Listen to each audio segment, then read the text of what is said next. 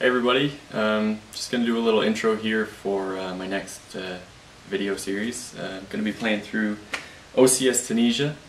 I love OCS, it's amazing. I think I discovered it maybe a year ago. I've only been playing war games for about 2 years now, so I'm definitely a little inexperienced. I've improved a lot since the first time I ever played, but I always seem to make one or two big mistakes that just ruins the entire game. So I'm hoping to make it through the whole campaign, but if my history is going to say anything, I'll probably screw something up and one side will win early. So I started with Baltic Gap, played that over Vassal a couple times, made a few fatal errors and lost. I think then I got Burma. I've played little bits of the Burma campaign, usually leave it set up and then life gets in the way and then I come back to it and don't remember what was going on, so I don't really like leaving a game for that long and then jumping back in. So kind of what I'm hoping this video series will help me with is just keeping focused and give me a reason to, you know, come back to it at least once a week type thing, so you don't get too lost as to where you were. And now I'll have video documentation to figure out what the hell's going on too, so that'll be a positive. Really excited to play Tunisia though. I wanted it for a while, but it was out of print, so I did end up finding someone on Board Game Geek to buy it from, but it looks fun. It looks would have been a good intro game. Baltic Gap was a little bit difficult to learn on, but also playing a Vassal game of the Blitzkrieg Legend right now.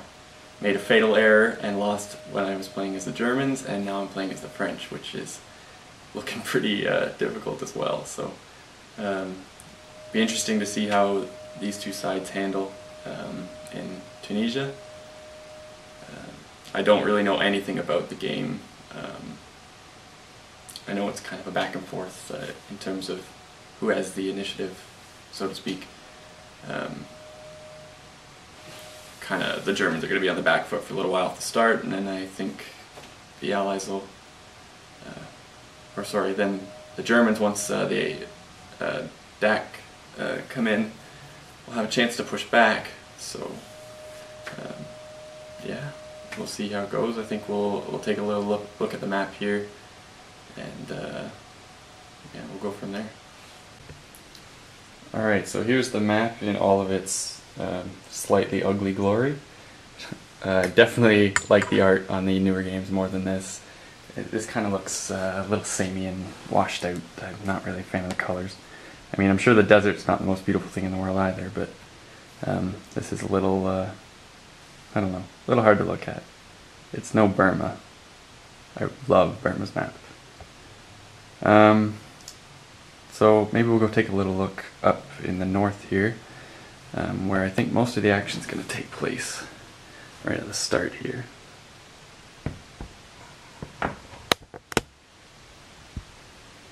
Alright, so up here we've got our two main objectives for the Allies. We've got Tunis here and Bizerte here. If the Allies can capture those two cities before, I believe it's February 1943, this game runs from November to May. November 1942 to May 1943. So if they can capture before February, then they can have a sudden death victory. These are also the main supply sources for the Axis, with a crazy port cap of 6. They're also, you need to use these ports to bring in units from the Sicily box here. Some advice I've been given about this game is to really hold these mountain passes and crossroads. I actually did play Tunisia once for about 2 turns when I first learned the game, and didn't properly garrison those crossroads, and I was done on turn 2. I think he captured Tunis on turn 2 and I lost. So hopefully I can prevent that from happening, or I guess if I'm the Allied commander talking, hopefully we can make it happen on turn 1. But I think for the interest of our video, we'll hope it lasts a little longer than that.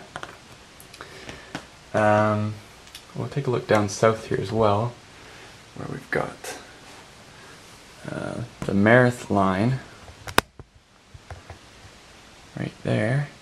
So I think that the Germans, they'll come in down here, Rommel, and will make his way up to Tunis to fight back the Allies there, or whatever the heck I decide to do with him. But then the Germans can garrison here at the Mareth line. Take a look here, and try and hold off 8th Army when they come in. I can't remember when 8th Army comes in, but it's a little bit delayed, and you have to successfully roll on the dice to have them enter the game.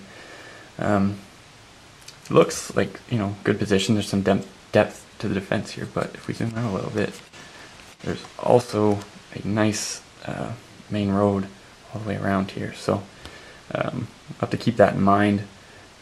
I'm sure for supply purposes, though, that would be tough for the Allies to do. I don't know. We'll see. We'll cross that bridge when we come to it. Anyways, really excited to play this. Hopefully I can get the counters set up in the next day or so and get started. Anyways, if anybody has any tips or anything, please comment on YouTube or Board Game Geek. I'd like to see what anybody has to say. So yeah, hope you guys enjoy. Okay, so before I get started setting this up, I'd just like to let everybody know I'm going to be using version 4.1 of the rules. The game came with version 2. I haven't ever read version 2, I don't know a thing about it. So we'll be going with this. I've also been advised that this will work well with Tunisia. One note on the rules is that I'm going to be using a rule for the ports. I think it's a house rule, optional rule, I can't recall. Where if the port is in an enemy zone of control, then it can only be used as a trace supply source. Instead, you won't be able to use the CCAP for that hex. So the Axis will definitely have to keep the Allies away from those ports if they want to keep the supply flowing. I was also thinking about maybe tutorializing some of these videos I do. Maybe, cover one bit of the rulebook during each video. I'd like to get people's opinion on that, whether you'd like that or not. So I'm kind of thinking, video 1 I could cover the different kinds of movement, like truck, track, and leg movements, and interaction with terrain and stuff like that. Video 2 could be combats, terrain modifiers on combats and all that kind of stuff. And then video 3 we could talk about reserves, break it down that way, however it may be. I kind of did a similar thing with my last video series of France 40. It kind of just felt natural to me to do it. So I'm thinking, this could be a good tool for people new to OCS.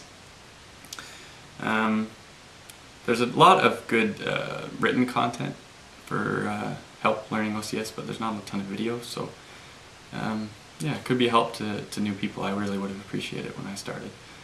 Let me know what you think, whether it's a good idea or whether I'm a complete maniac. I know I am, but still.